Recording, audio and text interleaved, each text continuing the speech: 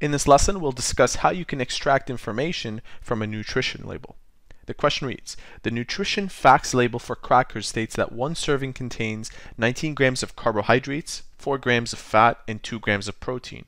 What is the energy for each food type and the total energy in kilocalories for one serving of crackers? Round off the kilocalories for each food type to the tens place. So let's begin with carbohydrates. We'll use the chart below to help us out. We're told that there are 19 grams of carbohydrates per serving. And according to this chart, there are 4 kilocalories per every gram of carbohydrate.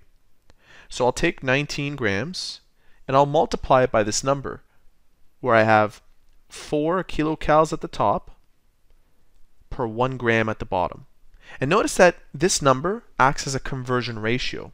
We're converting grams using this conversion ratio into kilocalories. And this is how. This gram unit and this unit will cancel out because we have one unit at the top and one at the bottom, so they cancel out, leaving you with exclusively kilocalories. So all we do from here is multiply 19 times 4, and that is equal to 76 kilocalories. We're going to do this again for fats.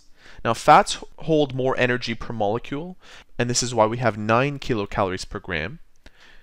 Let's multiply 4 grams per the serving to 9 kilocalories per 1 gram of fat. This will cancel out with that. 4 times 9 is 36. Finally, proteins, that's equivalent to carbohydrates according to this table. We have 2 grams of protein times 4 kilocalories per 1 gram.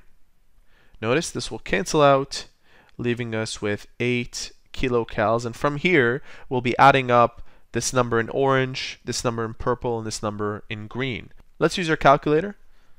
8 plus 76 plus 36, and we end up with 120 kilocalories per serving. Now, interestingly, they did ask us to round off the kilocalories for each food type to the tens place. So with that being said, we could have also rounded this, given that 6 is in the ones column and 7 is in the tens column. This is greater than 5, so this 7 would have become an 8, 80. Similarly, this 6 is greater than 5. This number would go up to 40. And over here, this number, being 8, would go up to 10. So you could also add 80 plus 40 plus 10, and you would have gotten 130 kilocalories per one serving, according to what they ask for here. But really, I don't see a point to it. I'm just following the question. Moving on to question 2.